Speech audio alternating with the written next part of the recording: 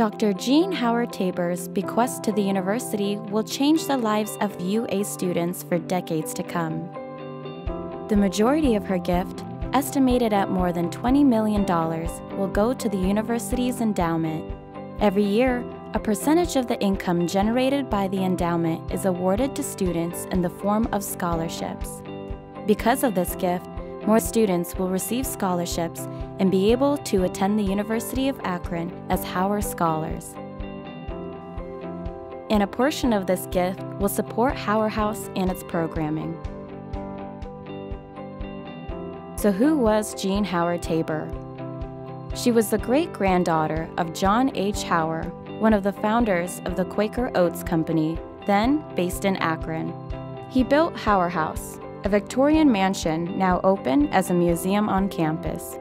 Jean Howard Tabor lived in Howard House for the first 5 years of her life. Later, it was the site of her wedding to Benjamin Tabor. Throughout her long life, Jean was generous with her time and wealth.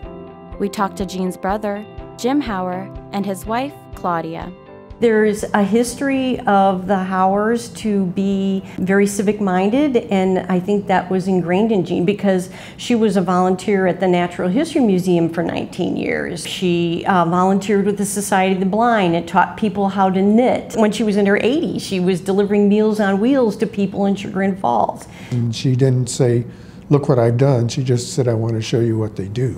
Every organization that she contributed, she was very proud of the work that people did. That was her focus. She just was a very giving person, I think, and didn't want a lot of hoopla over it, really. That was Jean. There was, I think, a theme of education involved. She was very generous with helping people go through college, you know, paying their tuition. Education and industriousness has always been a key thing for the family. She would just be proud of them and their accomplishments. She just really valued education and, you know, felt like it was investing in people's future.